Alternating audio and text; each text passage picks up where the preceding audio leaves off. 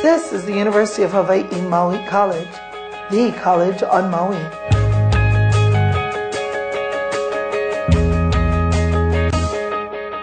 Today we begin basic pharmacology principles.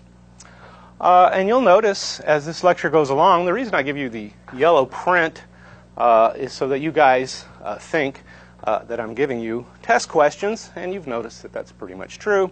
And for this lecture, we can just assume that the entire lecture is in yellow print, and most lectures I give after that. Well, this is a pharmacology class. It would be nice to know the actual definition of pharmacology, and that's this right here. Pharmacology is the study of substances that interact with living systems through chemical processes, especially by binding to regulatory molecules and either activating or inhibiting normal body processes. Yeah, it's a big set of words, but I'd like you to give some thought to it, because pharmacology is about manipulating already existing regulatory systems in the body and trying to get them to do things that help. In this course, pharmacology is not the memorization of long lists of medications or any of the drug companies' latest products. Some people think that I stay real current with all the brand new things that the drug companies are coming out with, and the only problem with that is many times a lot of the things, the brand new things drug companies come out with are things that the drug companies end up taking off the market. And so I try to spend time on tried and true old classes of drugs and let you see what the similarities are among them. But what this course does intend to teach you is how medications are used to treat and prevent illness. But what I really want to get across to you this semester is to reveal to you the complexity of living regulatory systems, especially human beings. So this course is going to get enormously complex because of all of you are enormously complex. And so keep in mind that that is your fault, not mine. Well, medical pharmacology is the science of substances used to prevent, diagnose, and treat disease. And that seems to make some sense. Toxicology, as in toxic, toxicology is the branch of pharmacology that studies the harmful effects of chemicals on living systems.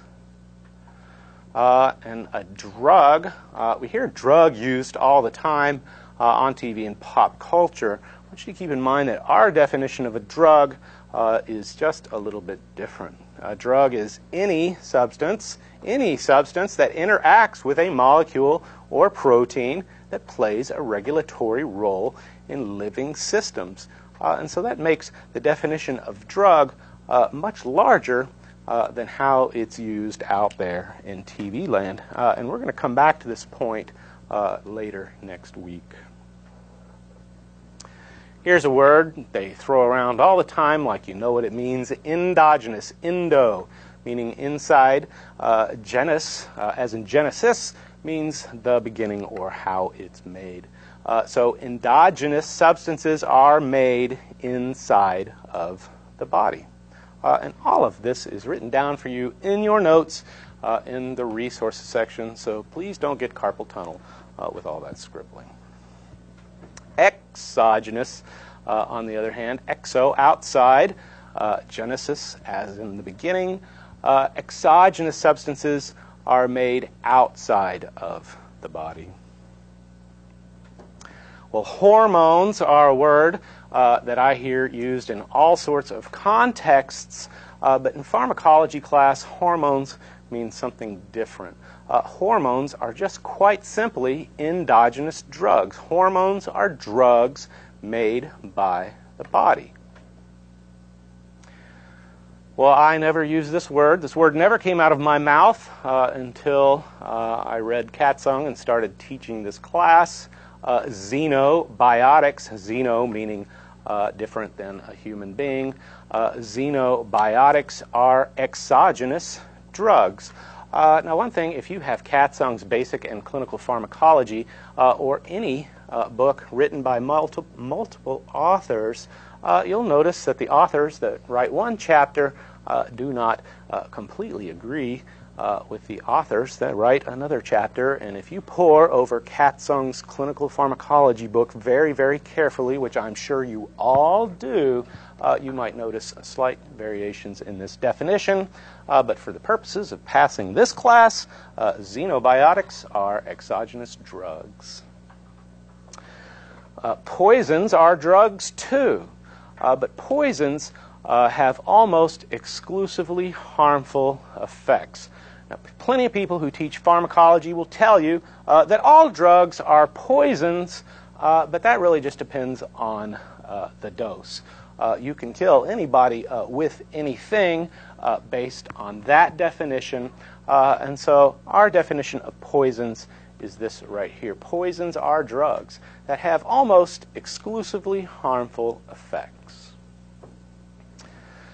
Toxins, we hear about toxins all the time and how to get the toxins out of us, but here in this class, toxins are poisons of biologic origin. That means toxins are naturally occurring, all natural poisons, and they are usually synthesized by plants or animals. Well, this is important. We'll use the word receptor all the time in pharmacology.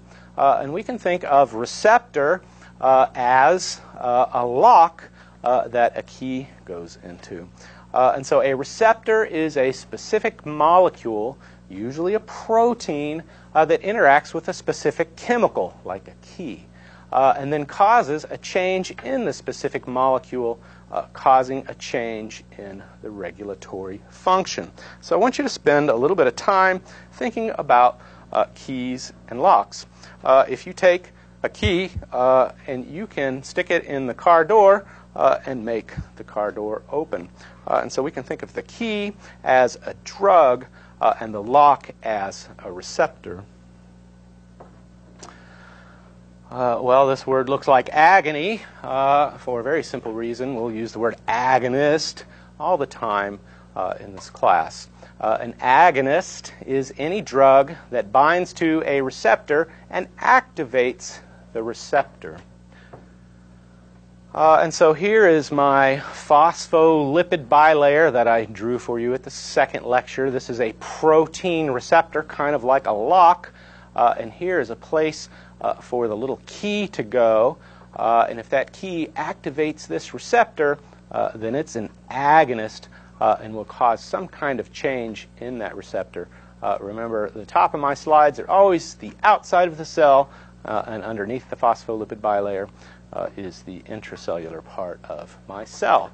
And so here is an agonist that comes in contact with the receptor, and notice it activates the receptor, and the receptor is able to cause some kind of chemical reaction inside of the cell. This is a natural occurring process of the body and how it regulates itself. And so if the agonist comes from inside of the body, if the agonist is made by the body, well, then that agonist would be referred to as a hormone. If that agonist was made outside of the body, we can refer to it as either a drug, preferably. We don't use the word xenobiotic too much in clinical medicine. Actually, not at all. An agonist is any chemical that activates the receptor.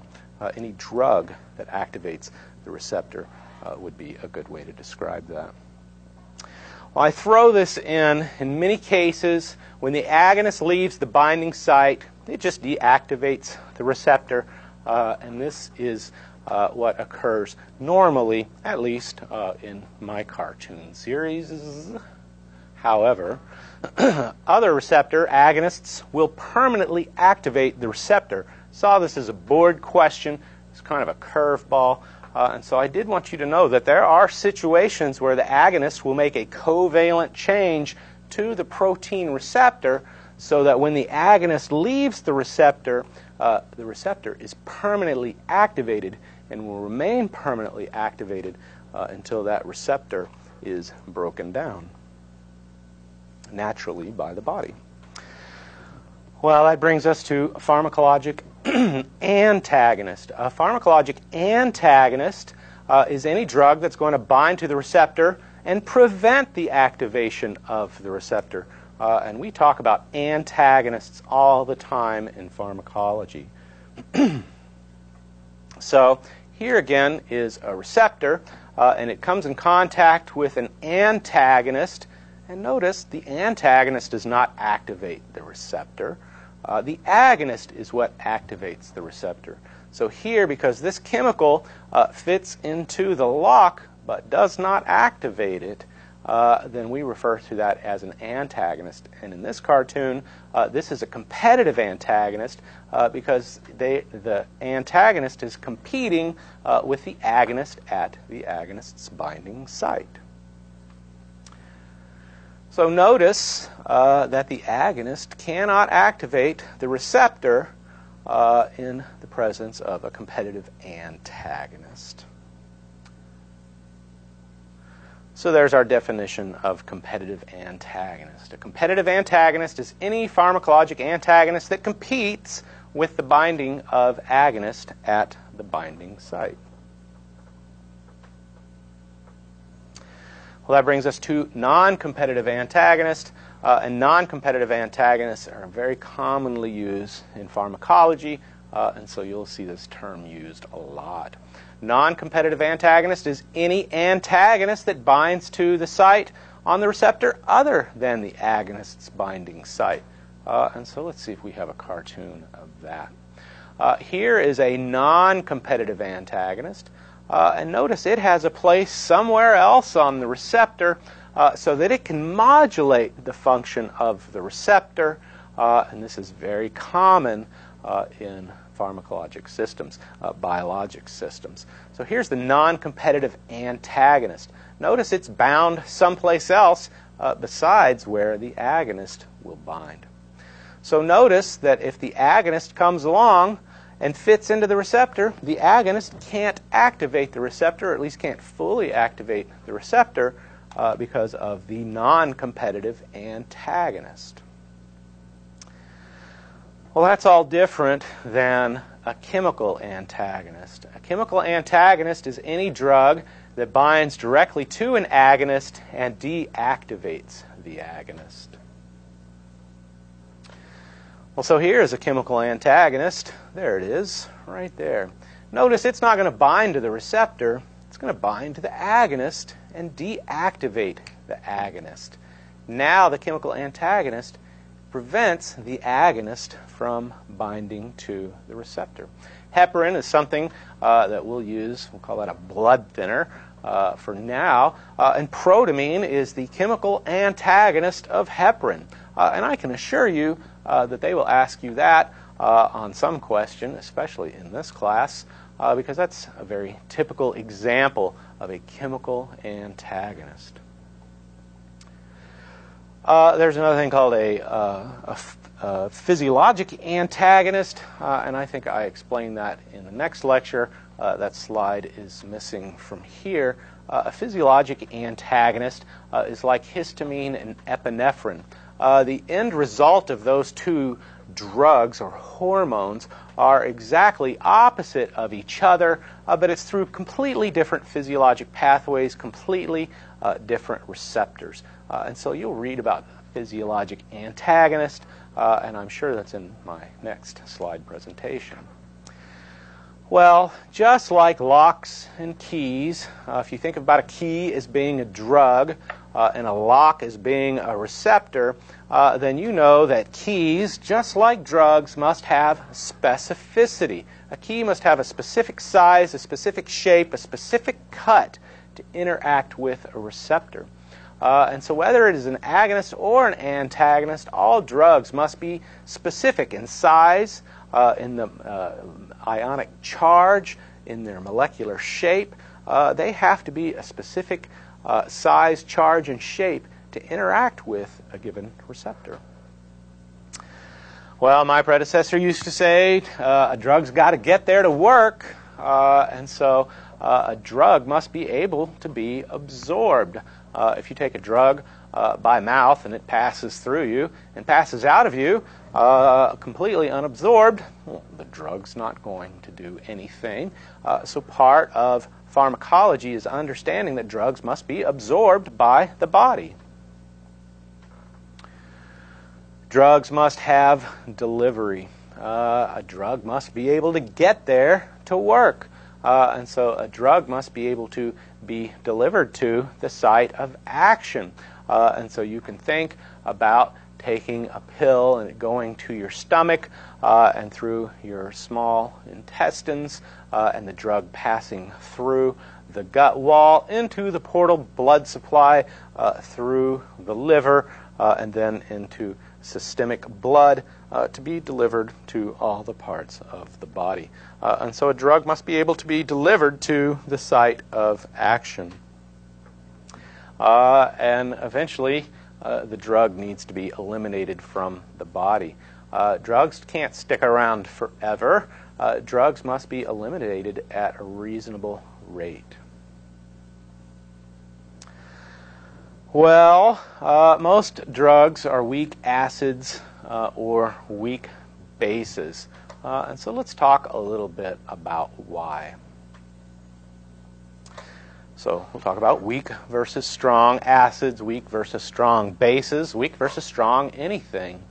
And so this is my picture of a beaker of water. Water is a polar solvent. Solvent meaning it dissolves things. Polar, I explained in the last lecture. And so water is a polar solvent. And let's just take sodium chloride, which is just table salt. It's a white powder. And so let's take this sodium chloride and throw it into the water. You can do this at home as your own experiment if you would like to. And so we take this white powder, sodium chloride, and if we toss it into the water, it gets dissolved, and it seems to have disappeared, and I'm sure we all know better. And so we can take the sodium chloride, and when we toss it into the water, what happens? Well, it's dissolved, and it is divided into sodium ions and chloride ions completely.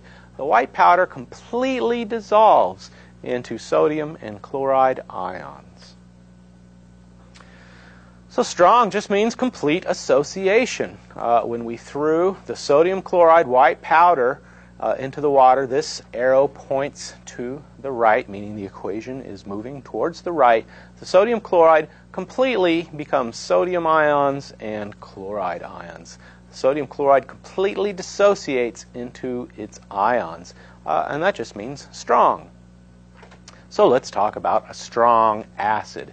Here again is my water, my beaker of water, and we'll take hydrogen chloride, which is a white powder, at least on this cartoon, and we can take that hydrogen chloride and just toss it in the water and see what happens. And when we toss hydrogen chloride into the water, it completely dissolves into hydrogen ions, which is the same thing as a proton, which is the same thing as acid. It divides into hydrogen ions and chloride ions completely. So strong means complete dissociation, not how much it burns. Hydrogen chloride completely dissociates into hydrogen ions and chloride ions. That makes hydrogen chloride a strong acid. And I think I made that clear. Same thing for a strong base. Sodium hydroxide is a white powder, at least on this cartoon, and we can take the sodium hydroxide, toss it into the water, and it will completely dissolve into sodium ions and hydroxide ions. And that hydroxide ion we'll refer to as the base of this liquid. And so here, this strong base means complete dissociation. The sodium hydroxide completely dissociates into sodium and hydroxide ions. So we have completely described strong acids and strong bases. So we have a beaker full of sodium ions and hydroxide ions. By the way, if we take our proton and mix it with a hydroxide ion, we'll end up with water, which neutralizes the acid and the base. The acid and the base neutralize each other. Adding bases to acids, acids to bases neutralizes them. Just wanted to throw that in. All right, now remember, while you were awake last time, most drugs are weak acids or weak bases. And this is actually very important in pharmacology. And so weak just means incomplete dissociation in water. Most drugs are weak acids or weak bases because they do not completely dissociate in water. They only partially dissociate in water. But we have a cartoon of that. We'll take our weak acid. Aspirin's a weak acid. It is all this chemical business with a carboxylic acid group, and aspirin is a white powder. We'll take all that chemical group and call that just R, which is a variable group in any description. And so R is just any chemical. In this case, it's aspirin. And here is our carboxylic acid group. And so we'll take this aspirin and toss it into the water. And what happens? It does not completely dissolve. Some of the aspirin is still in its powder form. Some of the aspirin is still in its ionic form. Why are most drugs weak acids and weak bases? Or weak bases, and that's because of this right here, because now we have a balance between the uncharged aspirin and the ionic form of the aspirin. That means this form of the aspirin with no charge is lipophilic or fat soluble. And notice it's partially balanced with the ionic form of the aspirin or the drug, and the ionic form is going to be hydrophilic or water soluble. So most drugs are weak acids or weak bases, so that there is a balance between the fat soluble and the water soluble form. So let's go back to table salt and talk about something called mass action. It would be easier to call this saturation, but it gets too complicated for that. So let's talk about saturating the water with sodium chloride and what mass action means with that. So here's our sodium chloride. When we threw it in the water, it completely dissociated, but if we keep throwing the salt into the water, there comes a point where the water is completely saturated with sodium and chloride ions, and we get to the point where the water just won't accept any more table salt. It's saturated, and any more table salt we add after that will not dissociate in the water because it's saturated. And so instead of dissolving, mass action of all those sodium and chloride ions, because the beaker is just full of sodium and chloride ions, they start forcing the equation in the left-handed direction, meaning those sodium chloride ions are pushing back against the table salt and saying, hey, we're full, we don't have room for you, you just stay a white solid in the water. And so that's how we use the word mass action to describe saturated. So before it gets any more complicated, I want to make sure you understand what pH is. pH can be a measure of acidity, and if something has a pH of less than 7, it's acidic. pH is also a measure of alkalinity, which is greater than 7.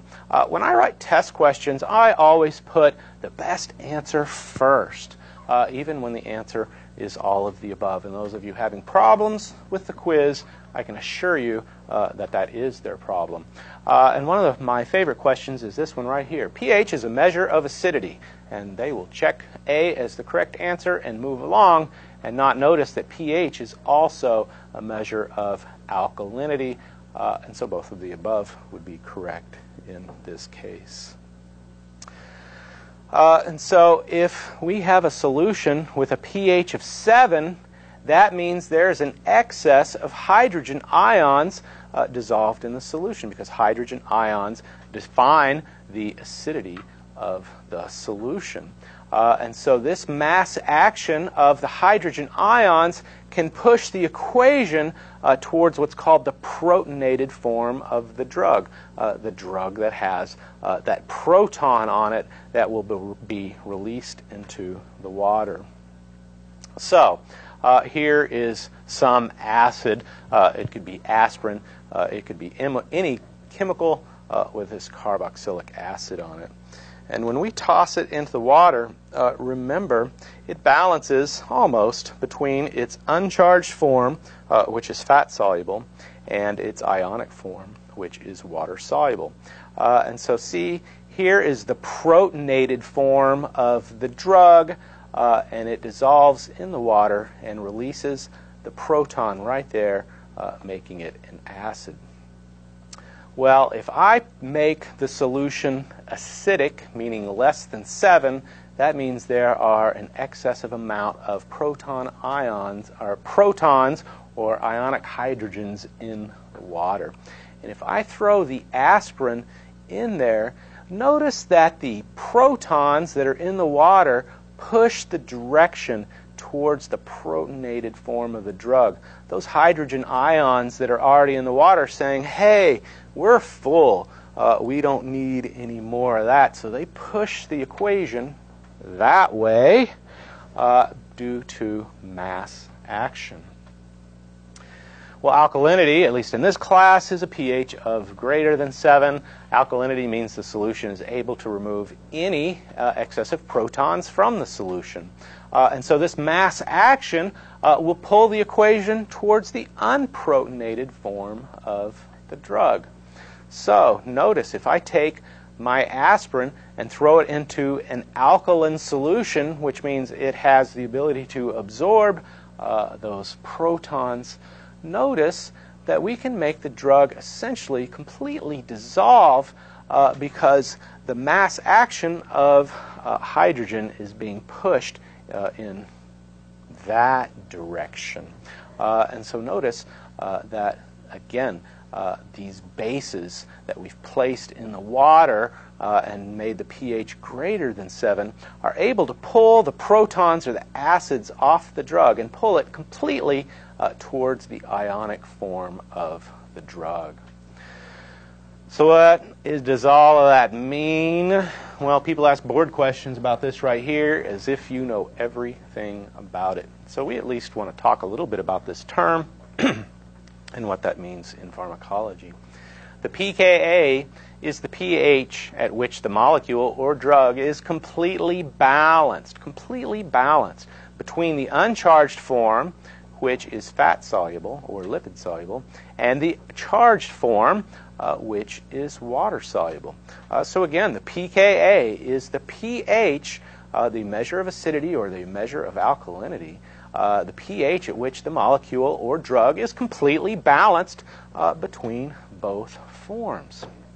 So most drugs are weak acids or weak bases for this right here, because only small changes in pH are required to shift them between their lipid-soluble form, which easily passes through cell membranes, and the water-soluble form, which does not. Now that makes sense because our stomach has an acidic environment, and so most drugs are weak acids or weak bases. We can put them in our stomach, and that pH of 3 or so, because of the hydrochloric acid in our stomach, can push the drug into its fat-soluble form so that it can pass through the cell membranes. And once it passes through the cell membrane and enters a place where the pH changes, that drug can shift into its water-soluble form so it can be delivered around the body. And so this is an important concept in pharmacology. Most drugs are weak acids or weak bases because only small changes in the pH can shift them between their lipid-soluble and their water-soluble forms. In the case of tricyclic antidepressant overdose, we'll alkalinize the blood with sodium bicarbonate, and this changes the effect of the drug on the body. So by changing the pH of the body, we can protect the person from the toxicity of tricyclic antidepressants for the reasons I just got through explaining. Well, for those of you doing the calculus and keeping score, that is all based on this equation right here, the Henderson-Hasselbalch equation. And that quite simply means the logarithm, I think I explain logarithms later, of this fraction right here. R meaning any chemical and its protonated form, the concentration of that divided by the same drug in its unprotonated form. And so if you take the log of a drug in its protonated form over its unprotonated form, that should equal the pKa of the drug minus the pH of the solution. And I will let you find the solution on how to prove the pKa based on this right here, Henderson-Hasselbalch. But for the rest of us, as long as you remember that physiologic pH is about 7.35, which is slightly on the alkaline side, I'm sure you will do just fine in here. You don't have to worry about doing all the math involved with that. I just wanted you to see it. All right, so drugs interact with receptors by means of chemical forces or bonds. When a key goes into a lock, those are completely physical forces. When drugs interact with receptors, it does so with chemical forces or bonds, which is why we spent all that time with all that chemistry business last week.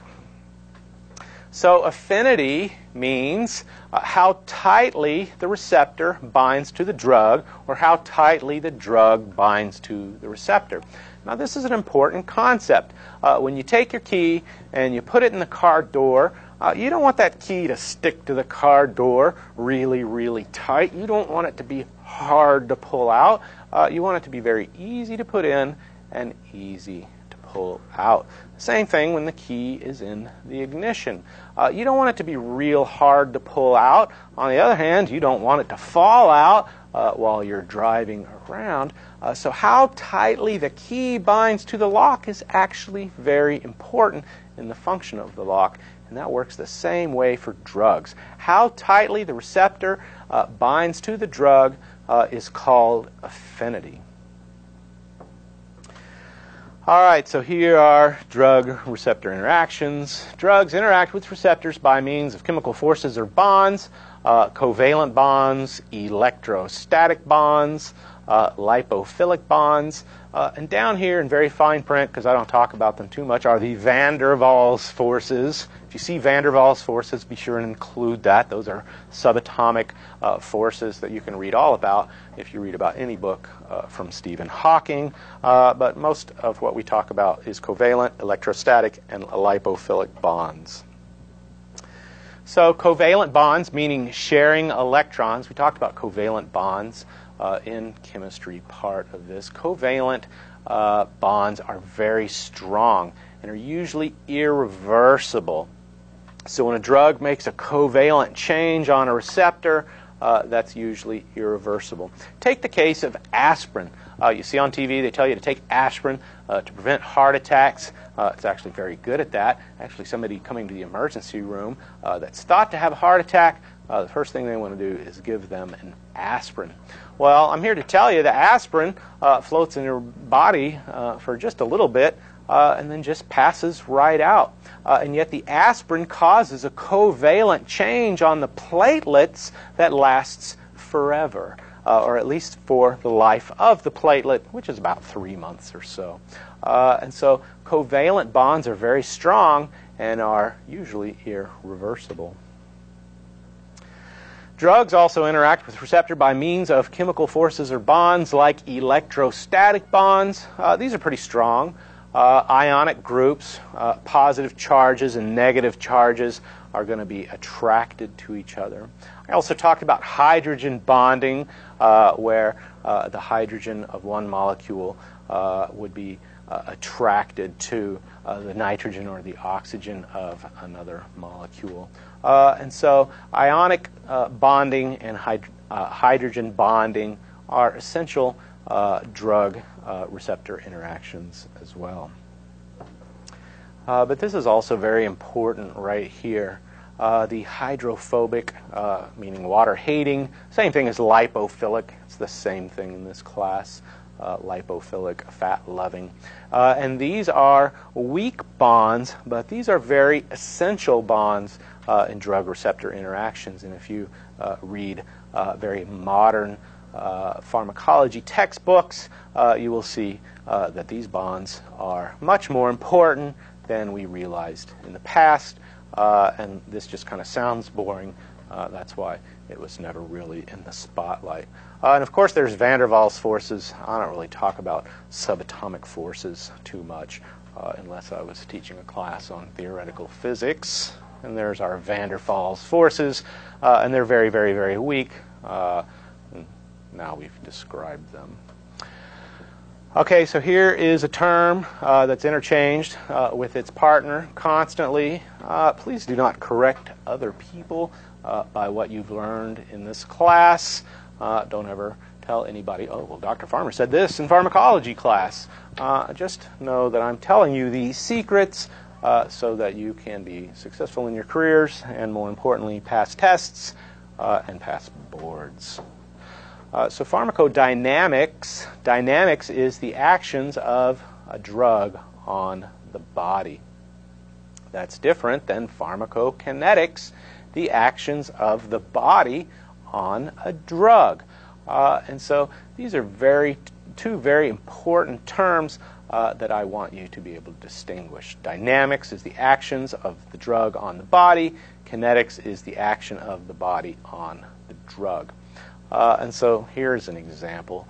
Pharmacodynamics, the action of drug on the body. Now, first of all, exam 1 does not talk about specific names of drugs. All right? Exam 1 is all about concepts. Specific names of drugs, we will throw plenty of that at you for the remainder of the semester. But here's an example of a drug, propranolol. It's a beta blocker.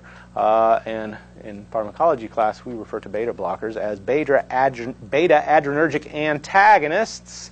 And this means that it lowers blood pressure and heart rate. That's the action of the drug on the body. It's a beta blocker. It's a beta adrenergic antagonist.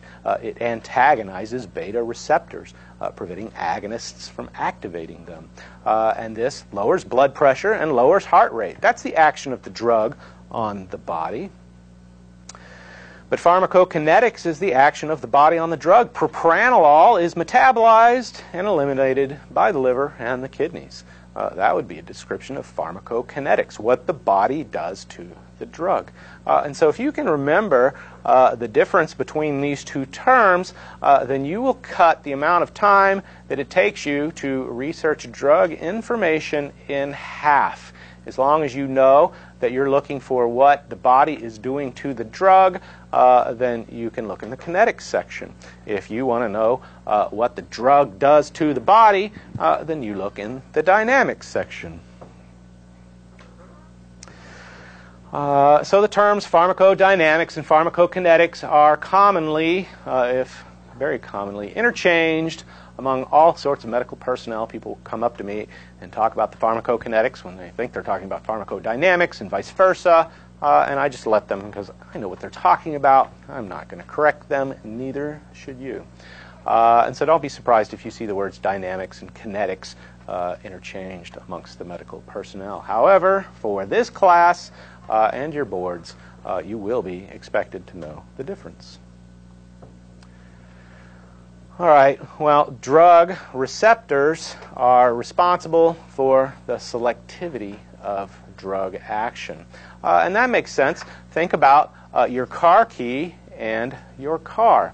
You can take your key, and if you stick it in the lock of the door, then it will open and unlock the door. If you take the very same key and put it in the ignition, it won't open the door.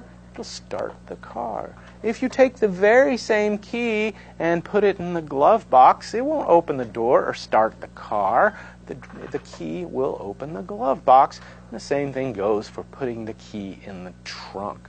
And so it's the locks that are responsible for what the key does, not the key. And this is the concept we're trying to say here. It is the receptors that decide what drugs do, just like it's the lock that decides what the key does. And that's the statement. That's the concept we're trying to get across with this statement. I want to talk a little bit about natural curves.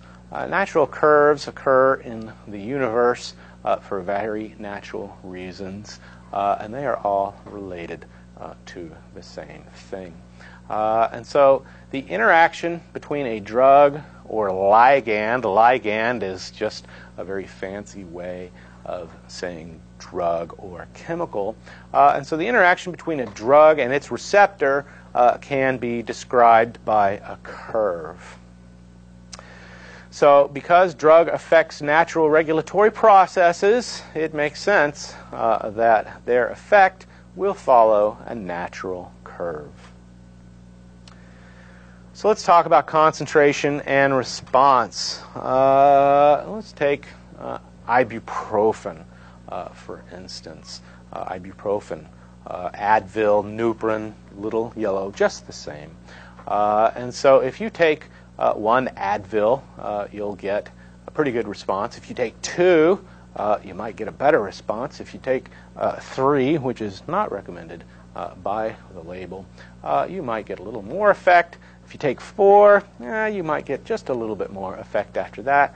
And then taking 5 or 6 or 7 Advils, all you're going to do is get toxicity from that. You will not get more effect. So you can think about that as we talk about the natural curve. So the response to a drug is usually going to increase in proportion to the dose. As the dose gets bigger, the response is going to not be so much. We have a cartoon for all this. And at some dose, there's going to be no further response to the drug. And so we will describe this using Cartesian coordinates. So this is the agonist concentration, and this is the agonist effect, and we're getting ready to describe the agonist dose response curve.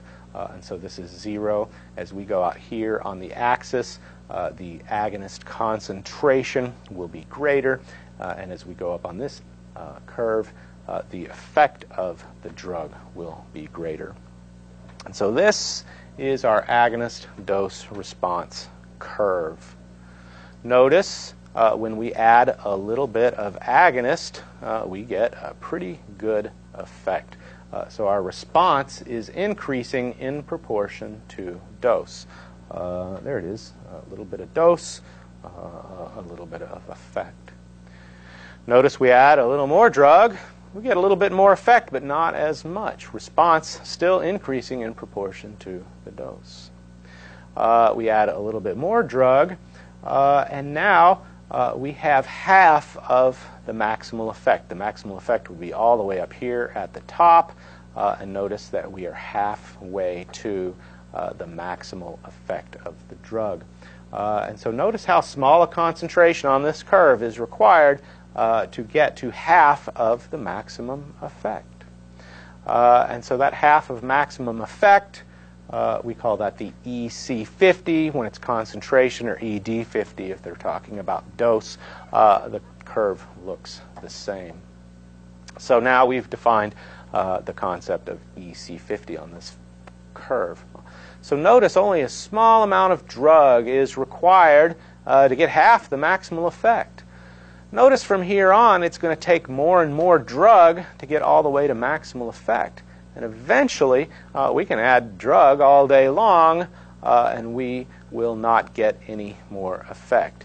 And by the way, this curve, as it goes up and almost reaches that natural line and goes on and on and on forever that way, that is the definition of asymptotic for those of you who asked. So notice from here on out, we're not going to get any more effect by adding more agonists. Not much, all right? Notice we can add a lot more drug and only get a little bit more effect. And we can add even a lot more drug and only get a little bit more effect. And we can add drug all day long And once we get pretty close to maximal effect, we're not going to get any more effect by adding more drug. All right, so now this blue curve is our agonist dose response curve. To make things completely confusing with our natural curveball, let's throw some competitive antagonist into the solution and now look at the agonist dose response curve. So here the blue line is agonist dose response curve with agonist by itself. And here is the agonist dose response curve, but we've thrown some competitive antagonist in there to compete with the agonist. Well, notice that to get half of the maximal effect, we have to add much more drug in the presence of a competitive antagonist. And notice we can continue adding agonist and continue adding agonist and win the competition and eventually get maximal effect, which is somewhere behind my head, which is fine. But here is the agonist dose response curve when we add non-competitive antagonist. Notice in the presence of non-competitive antagonist, the receptor is modulated in such a way that we never reach maximal effect no matter how much agonist we add. And this is why non-competitive antagonists are used in pharmacology so much, because notice the agonist does not win the competition and eventually reach maximal effect as it did with this curve. Notice with competitive antagonists, we can add agonist and eventually get maximal effect. So here's the agonist dose response curve in the presence of non-competitive antagonist. And notice that our maximal effect is brought down to here when we have non-competitive antagonist. And what I wanted to show you is this, that when agonist, on an agonist dose response curve in the presence of non-competitive antagonist, the EC50, the dose to get half of maximal effect, is the same dose. For what? For those of you keeping score. Well, then you change pages in Katzong, and all of a sudden the curves look completely different. And so when you read different pharmacology books, all those agonist dose response curves are all going to look different because of this concept called a logarithm. And so instead of that bottom axis on our curve being linear, we can make them logarithmic, and that's abbreviated log. And so here is a linear curve, or a linear axis. And so that means each little hash mark is equal to the other hash mark. I think I took some slides without taking them out of your notes. And so here is a linear axis right here. Note 1, 2, 3, 4, 5. Each space between the hash marks is exactly the same. But notice what happens when we make it logarithmic. It's the same thing if we use a log base 10. 10 to the 0 is equal to 1. 10 to the first is 100. 10 to the second, 10 to the first is 10. 10 to the second is 100. 10 to the third is 1,000. 10,000, 100,000, 1,000,000, and so forth. And so notice each hash mark is 10 times more than the previous hash mark.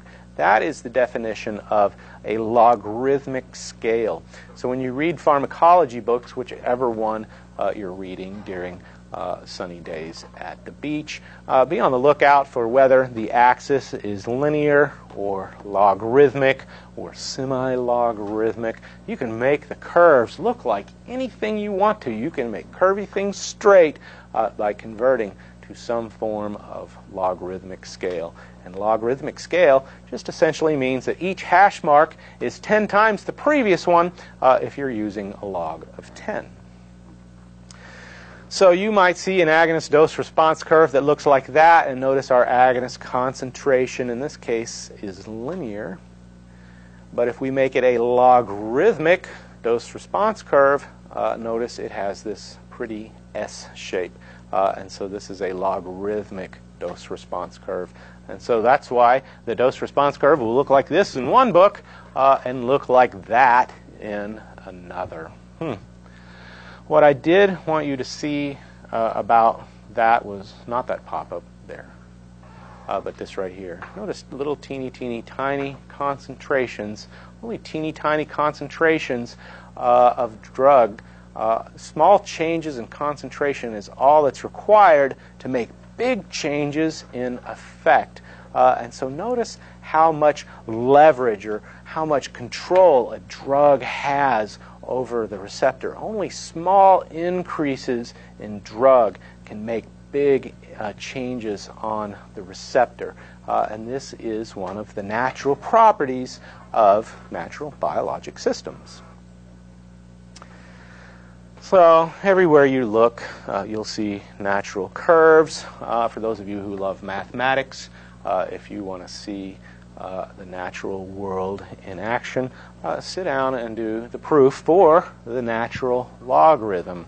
But you do not have to do calculus to know natural curves, I assure you. But where these curves come from is all the same place. And the only reason that we suffered through any of that is to define these things right here, potency versus efficacy. Now, something important to know, when I went to medical school, they taught me this exactly backwards. And that's not really what's important. The importance is that you at least have these terms bounce around in your head for a few years before you get out into the clinical setting. I'm here to tell you that you have the rest of your life to learn pharmacology, and I can encourage you to do that. My first pharmacology class was about 20 years ago, I think, even more, unfortunately. My first pharmacology class was a long time. It's taken me 20 years to figure all of this out. And so it's going to take you a little bit longer than the few weeks that we have. But I do want you to know the difference between potency and efficacy, because I saw this on a board review book and thought, well, nobody has any idea what that means. So efficacy, fortunately, refers to the effect of a drug. The more the effect of a drug, the more efficacious the drug. So here is what I saw in the board book, and it didn't even say it was a logarithmic dose-response curve. They just threw these two little S-shapes in there and wanted to know which drug had more efficacy. Well, the yellow drug has more efficacy than the blue drug. Notice the blue drug has less maximal effect than the yellow drug. So let's take morphine and Tylenol, which are both analgesics. Morphine is a opiate analgesic, which has much more maximal effect than Tylenol.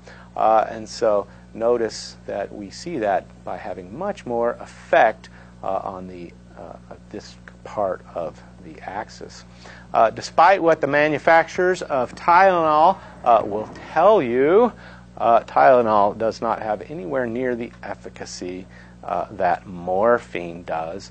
And so its dose-response curve would look like this, because this would be the maximal effect of Tylenol. The effect of the drug can be anything you imagine, and so we can think of this as pain control. Tylenol will give us this amount of pain control, but morphine will give us this amount of pain control up here, because morphine has much more efficacy than Tylenol.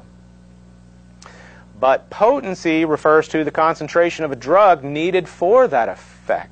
So that means less concentration is required. So the less concentration of the drug required, the more potent the drug is.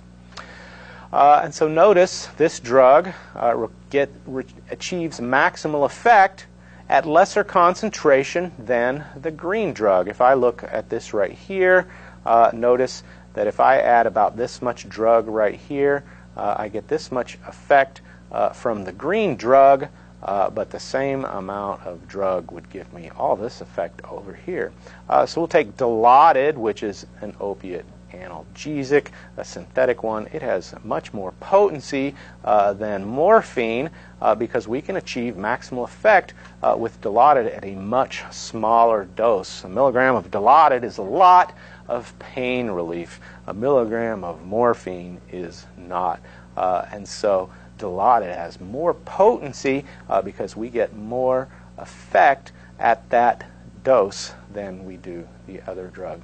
I saw this in a board book, a nursing board book of all things, asking which one of these two curves had more potency and which one of these two curves had more efficacy. So I want you to take a very careful look at those curves and see if you can shake the dust off of that knowledge when that time comes.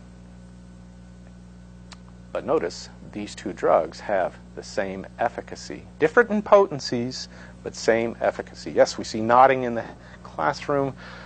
That's a good sign. Notice again, these terms are commonly used interchangeably. They taught it to me in medical school backwards. I've listened to countless drug reps use these terms in reverse, but you will need to know the difference in this class. There's this thing called a quantal dose effect curve. Katzung has a very long and complicated description of quantal dose effect curves. So those of you going to be rocket scientists or professional pharmacologists, you'll want to take a very careful look at that. But I'm going to give you a simple explanation for quantal dose effect curves. With a quantal dose effect curve, the effect is either achieved or not achieved. Quantal just means there is a specific difference between one state and another. There's not this continuum of it. And so it's kind of like a light switch. The light switch is either on or off, which is different than a dimmer switch that has this complete continuum between on and off. And so quantal dose effect curve is just like a light switch, either on or off. So we'll talk about drugs to stop a seizure. And the effect that we want from the drug is to stop the seizure. There is no in-between. The seizure is either ongoing or the seizure stops. And so a drug that is used to stop a seizure, we could describe that as a quantal dose effect curve. And so either there's going to be no effect or the seizure is going to stop, meaning the drug has given us maximal effect. Or like drugs to stop ventricular fibrillation, which is cardiac arrest. Ventricular fibrillation, we'll talk plenty about that, abbreviated VF or VFib. As we add drug to stop VFib, it doesn't lessen the VFib and lessen the VFib. They either have VFib or the VFib has converted into another rhythm. There is no in between. So when we give a drug, we're either going to get no effect, meaning they're still in ventricular fibrillation, or we will get maximal effect, meaning we have converted the rhythm into another one. And so you'll see quantal dose effect curves look like this. As we add drug, we get zero effect. We add drug, we have zero effect. We add drug, we have zero effect. We add drug, we have zero effect. We get to a point where we have maximal effect from there on after. Well, I don't think there's too much after this.